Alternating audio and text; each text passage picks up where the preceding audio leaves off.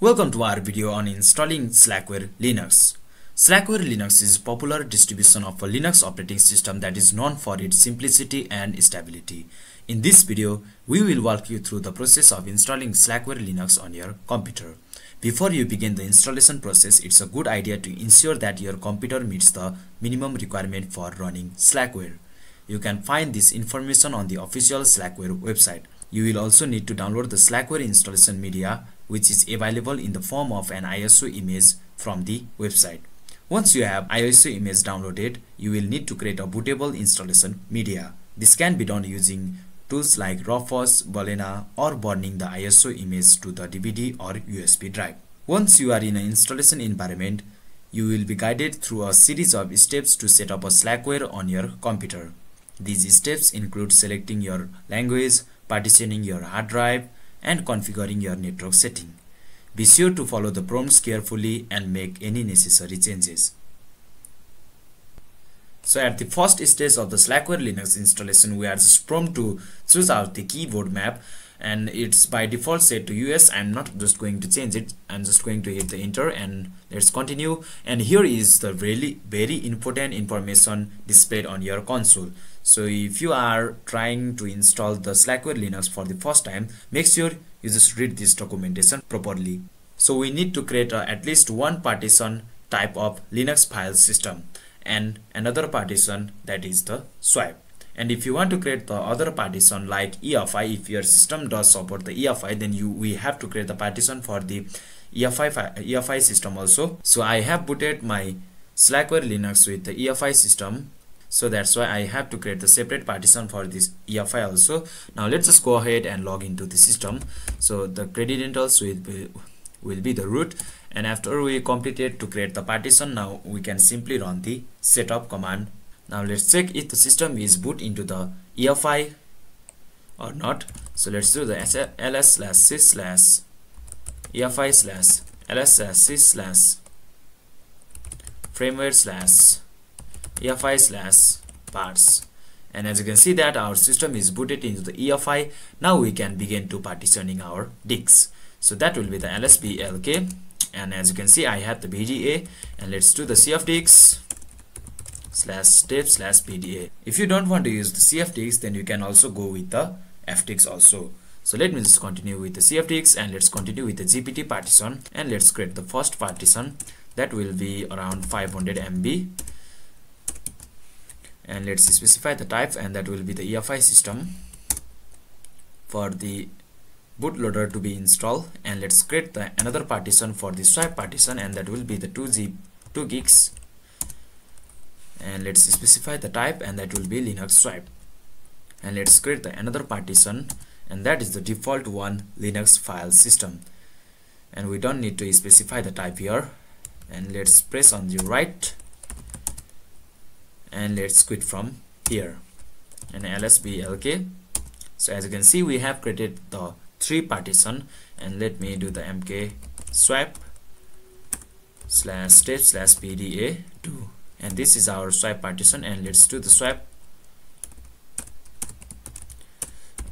on /dev/bda2, and that's it. Now we can just clear up the console and type the setup, and it's scanning for our partition. And here we can just do, if you want to set up the key map, and you can also set up, we have already choose our key map, that is the default one US, and let's just go begin with the add swipe. And here as you can see, it has already detected our swipe partition. So now let's proceed with the continue. It's asking us for bad blocks check, and I'm not going to do this here because it's gonna take a lots of time. Let's just continue with the no, and let it add the swipe partition to the file system table file. Now let's proceed with the OK, and now we are prompted to choose our root installation partition, and that is our root partition. And let's proceed with the yes, and let's perform a quick format that will be the btrfs, and let's wait for a couple of seconds, and let's add it to, and it has also detected our 𝗟𝗡𝗢𝗏 partition as well, and it's correct. And just format it to the FAT32, and let's add it to the file system table. Now it's asking us to whether to install the Slackware Linux from CD, DVD or USB stick, or if you want to install it from the hard drive, you can also do that. So let's just proceed with the install Slackware from CD. Let's leave it as a default, and that is the auto for scanning our CD and DVD drive. And let's wait for a couple of seconds. Now the most important part of the Slackware Linux installation has come for choosing out the software and the programs that you need on the Slackware Linux. So by default, Slackware Linux comes with the 𝗟𝗦𝗢𝗨𝗥𝗖𝗘𝗦 desktop environment. So I'm not going to make any kinds of changes, and I'm just going to make the small changes. I just don't want these games, and I just don't want the 𝗥𝗘𝗦𝗢𝗏 desktop environment as well. And we are just going with the 𝗟𝗏𝗡 and let's see for the another one. And I don't need the GNU Emacs here. And let's see for the another programs. Okay, now I think it's good. Now let's proceed with the OK, and let's give the visibility to the doors, and that is the recommended one for the beginners. If you want the what kinds of packages are installed on your system, just go with the doors, and let's press on the OK. And this gonna take a lot of time, almost about 20 to 30 minutes to install the whole complete package on your system. And you can also see that the packages are displayed on your console. So let's wait. I will catch you up there when the installation is complete. Alright, so now it's almost about to finish the installation. So we are prompt to make a flash USB boot. So I'm not going to make this, and let's just skip this. Now it's time to install the bootloader. In most of the modern system, grub bootloader is by default installed on your system, but in the Slackware we are just given a Lilo as a bootloader, and I'm not going to install the Lilo because my system boots under the UEFI environment. So that's why I'm just going to install the eLilo. So let's just skip this ahead, and let's install the eLilo on the EFI system partition. Now let's press the enter, and let's install a boot menu entry as well. So let's verify the installation. Now it's asking us whether to load the GPM program that allows you to cut and paste the text on virtual console using a mouse. So I don't use the console at most of the time, so that's why I'm not going to load this at the boot time. So that would be the bloatware. So, and now it's time to configure the network. Let's just press the yes, and let's give the host name, and that will be the Slack, by the way. And let's give the random domain, that will be the domain.com, and I'm not going to select the VLAN ID here. And let's keep the network manager as auto configure, and let's keep it default 1. And the basic network configuration has been completed, and let's select the startup, and I'm not going to run the cron daemon as a startup process, and I'm not let's check, and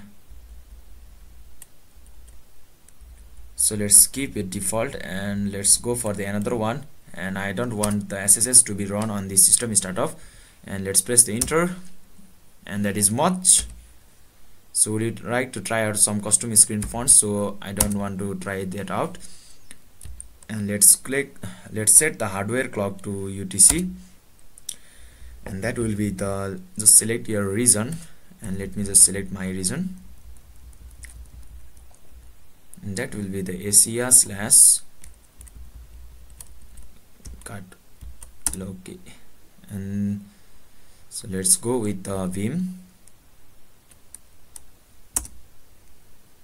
I'm the Vim lover here, and let's keep my default Xnet RC window manager, and that is just gonna be 𝗟𝗏𝗡𝗦, and it has a lots of window manager here or the desktop environment. Let's just explore one by one of them.